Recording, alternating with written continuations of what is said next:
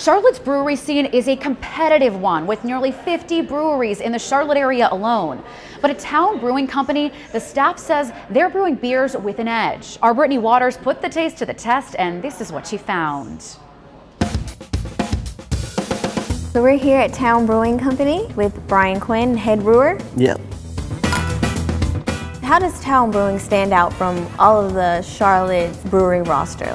Trying to find how you can stand out in such a crowded market, a crowded field is challenging, but putting out really excellent, consistent quality beer, both a mix of classic styles and some more adventurous experimental styles.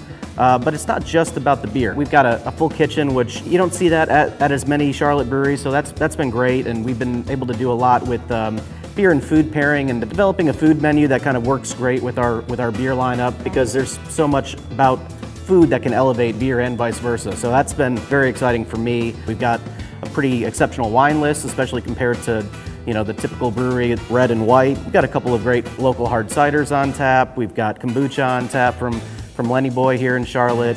And we're doing some house-made sodas as well. We really want it to be a comfortable place where people can hang out for one beer, hang out for a few beers, hang out, grab a bite to eat, and really spend a day here. So that is our Raspberry Hibiscus Session Sour. Sours have been very popular lately, and I love them because I feel like they're bringing in a lot of new beer drinkers that aren't maybe necessarily traditional beer drinkers, but cocktail drinkers, wine drinkers, they can get behind that type of product. It kind of drinks almost in the same vein of one of the spiked seltzers that are so popular right now. It's light, it's crisp, it's a little tart, it's refreshing, it's very fruit forward.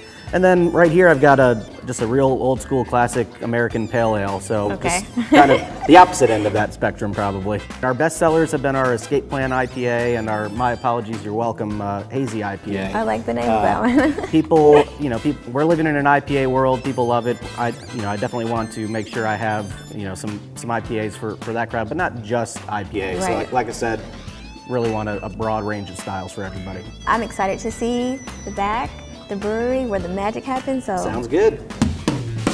Wow, so this is where the magic happens. This is where the magic happens. Up front's where all the fun happens. Okay.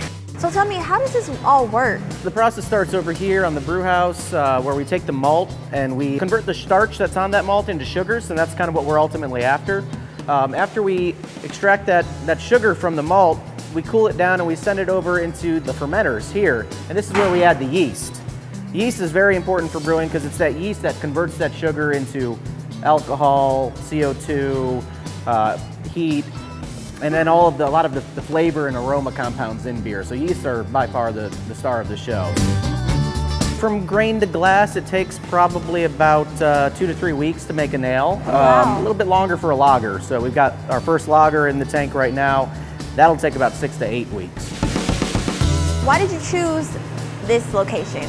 Wesley Heights, Fremore West area has been just exploding in the last few years. It's amazing. I mean, the community's great. Just love seeing all the development going on over here, and we really want to be a part of that. So that was one of the things that really led us to choosing not just this location, but this neighborhood in particular. Head to the Wesley Heights neighborhood in West Charlotte and you'll find Town Brewing Company. They're open every day of the week except for Tuesday.